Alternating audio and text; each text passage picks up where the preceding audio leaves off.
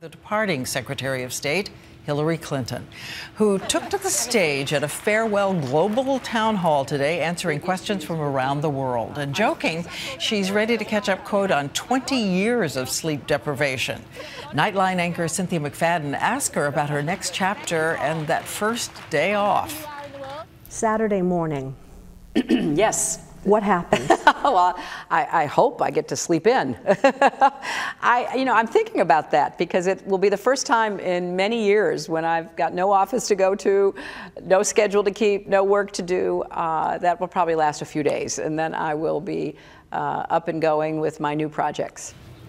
And you can see all of Hillary Clinton's last interview as Secretary of State. It is with Cynthia McFadden tonight on Nightline at their new time, 12:35 a.m. Eastern.